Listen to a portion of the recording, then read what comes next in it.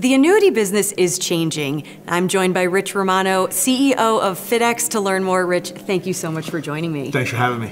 So, a topic I am admittedly not as well versed in, so really excited to be speaking with you. How does the insurance exchange by FIDx simplify every step of recommending and writing annuities? As I mentioned, the industry's changing, so tell me about it. Well, the good news is you're not alone. A lot of people don't know a lot of stuff about annuities, right? And I think that's one of the primary challenges, right? Advisors who work with clients, they want certainty, right? They want to have the ability to be able to tell a client, look them in the eyes and say, this is what you're going to get and this is how we're going to secure your retirement. So we were born out of the idea of creating a stronger industry by bringing a single point of contact for all the carriers to now send their product out. So it simplifies it, it streamlines it, and it makes it simplistically elegant in fashion where we're allowing advisors to follow the journey they follow, where now an annuity is an asset class in their portfolio. So it looks, smells, and feels just like managed accounts that they're doing today. So we like to say, don't think about the annuity, think about the protection, think about the opportunity for income or growth in your portfolio. And speaking of income protection and generation and solutions around that, what are some challenges that advisors face when being able to offer that guaranteed income? Yeah, so in today's world, it's if they don't live on a swivel chair, they're gonna have a really bad back because they have to go over here and do something the way one carrier wants, and then to another carrier, and then shuffle papers together, and then start back from zero and enter data, and then they might have issues, and then the client has to re-sign things. So it's very siloed. It's not a holistic life cycle that you say, I start and I finish and I continue to build on that. So, the challenge is really no one's ever come to the table and said, let's make this part of an ecosystem.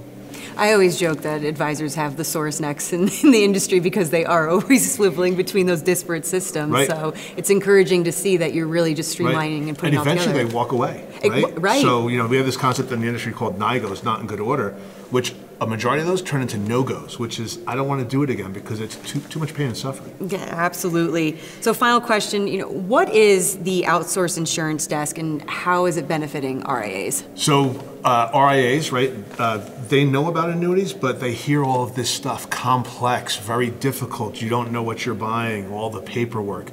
So what we do is we say, we're going to educate you. Right? So an outsourced insurance desk basically is a broker-dealer and a bunch of agents of record who become trusted partners of the RIA, that RIA feels confident that when they work with their client, they're able to produce strong recommendations that fit into how the advisor works with their clients. So they become the annuity expert. Just like the advisor has a tax accountant and a lawyer and a trust attorney, now they have an insurance expert at their side to help service their client holistically. So I lied, and I know I said that was the last question, but I do have one more, just a quick follow-up. But just curious, what has the reception been from advisors? Because this is a bit of a complex space, but having access to technology like this, what has their reception been? Everyone always says it's been wildly successful, right? we're building software and we're changing the industry, right? So there's some bleeding edge to the knife there, right? But once people realize that it does work the way they are, we have advisors, we look at the world in terms of repeat usage, right? It's not about buying one pizza, you want to keep buying every week, right? We're getting significant numbers of advisors that are coming back and doing it more. So it's about changing their behavior, and once again, changing behavior in a platform that they already use, like InvestNet, makes it a little bit easier because it's the way they run their business. So far more better than bad news, and sometimes it's just tough, right, to get people to do things. But we've been really successful. We're up 500% year over year, and we continue to see exponential growth in the business. Well, that is fantastic news. And Rich, thank you so much for your time today. Really appreciate it. Thanks for having me. For wealthmanagement.com, I'm Shannon Rossick.